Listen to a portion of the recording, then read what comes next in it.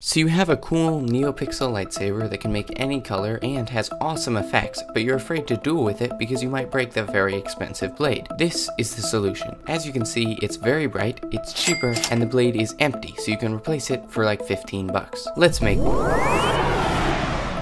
So we want all of the light to be coming from the hilt, which means we need a very bright LED, and there's only one place I go to for that.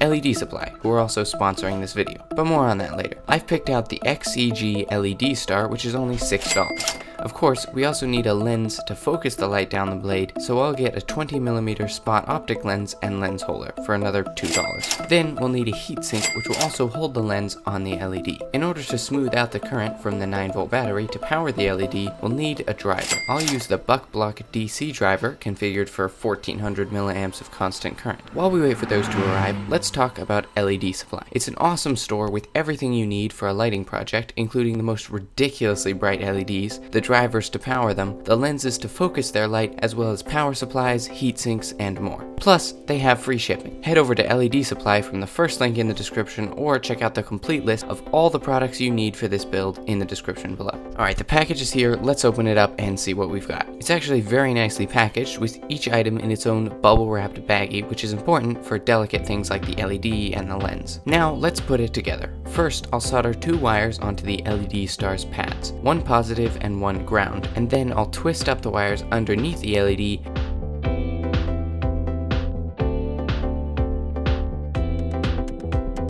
and slide them through this middle screw part of the heatsink. I'll put the lens and holder on top of the LED, and then we can screw on the top of the heatsink and tighten it down. Then we can screw on the bottom of the heatsink.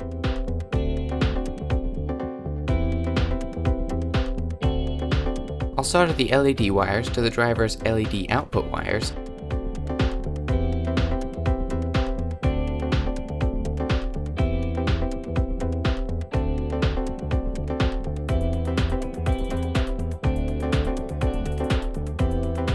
and then we can test it by connecting the driver's power wires to the 9-volt battery.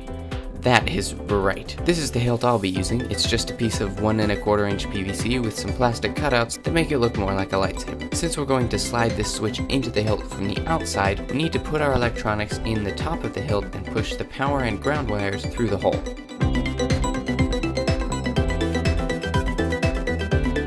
We can also slide the 9-volt battery clip through the hole and into the bottom of the lightsaber. I'll solder the ground wires together and then put them back in the hilt, and then solder the power wires to each side of the latching button. Then we can add some glue around the latching button and jam it into the hole. We can connect our battery to the 9-volt clip and slide it in. Now our electronics are finished. I'll cut out some 1-inch PVC, which I'll place in the top of the hilt to hold the blade steady. Then I'll slide the blade in and use a screw to tighten it.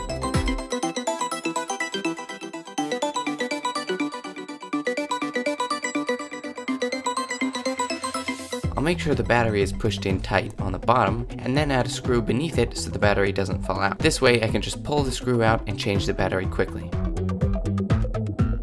Now it's done and it is bright. Here's another base lightsaber for comparison. This one's definitely worth having. Make sure to subscribe for more awesome lightsaber tutorials and check out this video to make an epic NeoPixel lightsaber.